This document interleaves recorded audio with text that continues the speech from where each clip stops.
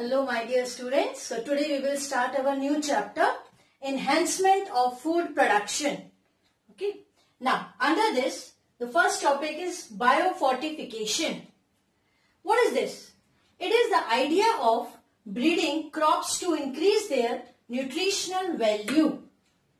This can be done either through conventional selective breeding or through genetic engineering. So, what is biofortification? It is the idea of breeding crops to increase their nutritional value. Now, little bit information about the selective breeding and genetic engineering. Okay. Now, selective breeding. It involves choosing parents with a particular characteristic to breed together and produce offsprings with some more desirable characteristics. This is called selective breeding. Usually what the breeders do? Breeders cross, this is one example for the plant. Okay. So high nutrient variety of the crop, they cross with high yielding variety of crop. Okay. Now what they will get? To provide a seed with high yield and increased nutritional value. So both the characteristics will come in the offspring. This is the selective breeding. Next is the genetic engineering. So only a little bit information. It refers to the direct manipulation of DNA to alter an organism characteristics in a particular way. So this all comes under the genetic engineering to deals with the DNA directly. Okay. Now what are the objectives of the biofortification?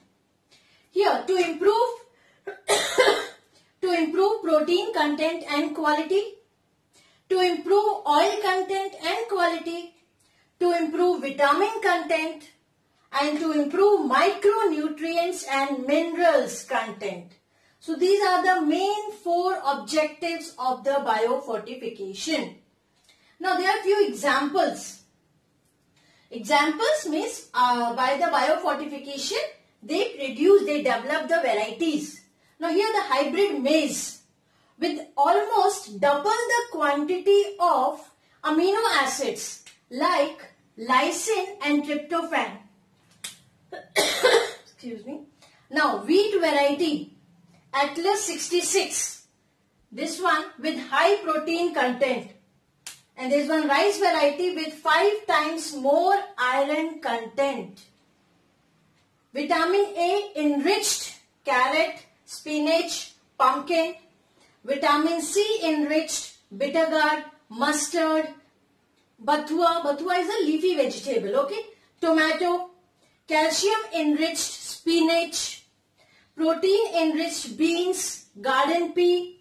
These all have been developed at IARI. What is this? Indian Agricultural Research Institute by the process of biofortification. So this is information I think enough for the board exam. Main thing is what are the objectives. Even in the these examples for the 1 mark sometimes they ask, and the definition. So please go through the points. You can understand very easily by this. Now next topic is microbes in human welfare. So first is microbes in food production. So regarding the dairy products, lactic acid bacteria, LAB, like lactobacillus, convert lactose sugar of milk into lactic acid. Then this lactic acid causes coagulation of milk protein, casein. Now milk is changed into curd, yogurt and cheese. The inoculum used in preparation of milk products contains millions of LAB, lactic acid bacteria, okay, like lactobacillus. Now come to the curd is prepared by inoculating cream and skimmed milk with Lactobacillus acidophilus. Okay, you have to remember these names. These names are very important. Usually for 1 or 2 marks they ask. Okay, so curd is prepared by inoculating cream and skimmed milk with Lactobacillus acidophilus. Now cheese is partially degraded concentrate of milk fat and casein. Casein is the protein, milk protein, manufactured by microorganisms. This is regarding cheese. Now, there are few types of cheese are there. Swiss cheese. This one is characterized by its flavor and large holes. And these large holes are formed due to the amount of carbon dioxide released by thermophilic bacteria. The name of this bacteria is Propionibacterium shermani. Okay. Now next type is Roquefort cheese. And this one is characterized by greenish blue mottling. It is ripened by Penicillium roqueforti. Then the last one is a Camembert cheese. This one employs Penicillium camberti for ripening. So these are the name of the bacteria you have to remember. Now come to the next is dosa, upma and idli. They all are prepared by fermentation process of dough. Now bacteria causing fermentations are Streptococcus faecalis, then Leuconostoc mesenterioids, okay, bread. This dough is mixed with baker yeast. Now the name of this one, botanical name, Saccharomyces cerevisiae. Now microbes as source of food. Now here single cell protein, SCP, algae species such as chlorella, mushroom and truffles, they are also used as a food. Now here few examples of edible mushrooms, such as first one is a white button mushroom and botanical name is Agaricus bisporus. Next, paddy straw mushroom, botanical name Volvirella volvaceae. Then oyster mushroom, the botanical name is Pleurotus florida. So these are the microbes in human welfare. Under that, microbes in food production. Here dairy products, dosa, upma and idli are prepared by the fermentation process, and these are the name of the bacteria, botanical name, and here the microbes as a source of food. And here I have given example of edible mushrooms also. Please go through these names. Now after microbes in food preparation, next topic is role of microbes in industrial production. So under that, the first one is production of alcoholic beverages. Now they include liquors like wine, beer and whiskey. Okay. Now wine production. Strains of yeast such as Saccharomyces cerevisiae. Okay. So strain of yeast such as Saccharomyces cerevisiae. Now here that is used for the wine production. Different flavors of wine are obtained by using different fruit juices. Beer obtained from fermented grains, mostly barley. Strain of Saccharomyces cerevisiae used for fermentation. It is produced through various steps like malting, mashing and fermentation. Now wine and beer, they both are produced by without distillation. Come to the next, whiskey. It is obtained by fermenting mixed grains of corn, wheat, barley, etc. And then this product after the fermentation is distilled. So here wine and beer without distillation and whiskey with distillation. So this is all about production of alcoholic beverages and this one is important. Now come to the next, organic acid fermentation. Here, a number of organic acids are obtained by fermentation using various microbes as given below. Here, you can see citric acid. This organic acid is prepared by, now here microbe, that is Aspergillus niger. Then gluconic acid. This one is also with the help of Aspergillus niger. Now fumaric acid, Rhizopus erizus.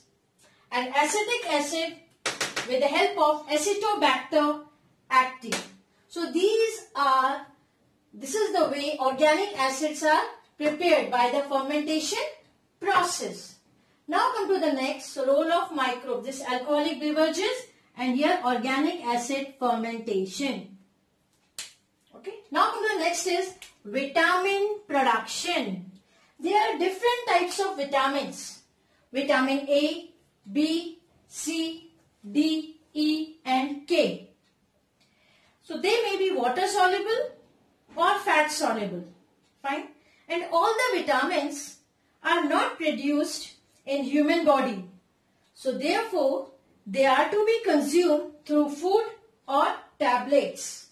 So there are few vitamins and these are the microbial sources such as vitamin B2. So microbial source or prepared with the help of Neurospora gossypi.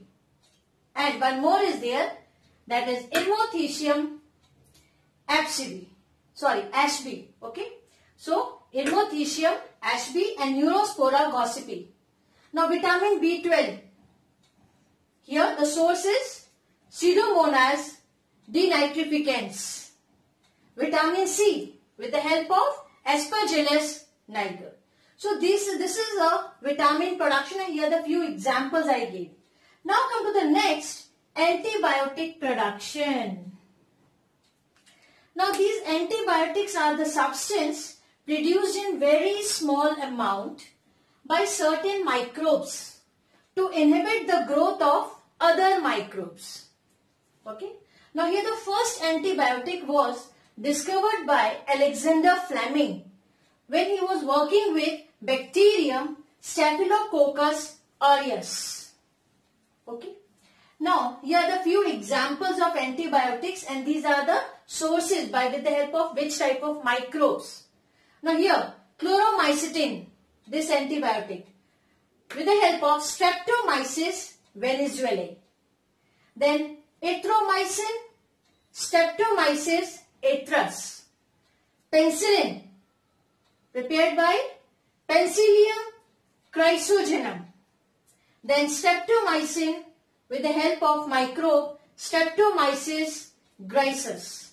Okay. So these are the name of the antibiotics and these are the sources, name of the microbes. Now come to the next, gibberellin production. Right? Now what is gibberellin? This is a growth hormone. And first gibberellin isolated from excuse me, from rice seedling which is infected with fungus Gibberella fusicuria. Okay.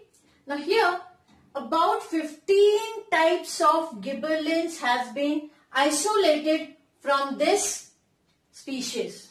Okay. From this Gibberella fusicuria. So this is all about the gibberellin production.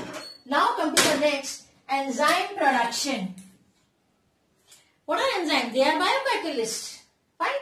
Now here are the few examples of the enzymes and these are the sources. Invertase enzyme.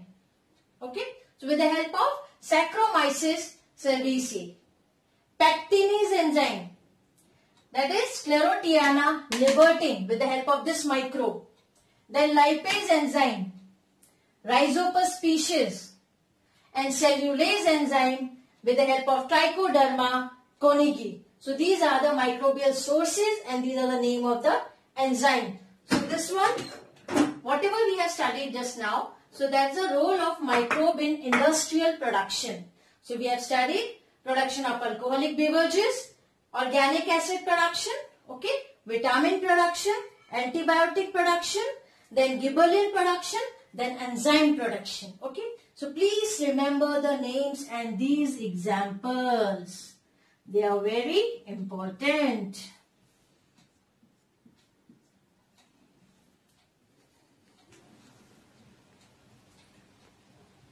Now, microbes in food preparation, role of microbe in industrial production over. Now come to microbes in sewage treatment. Okay.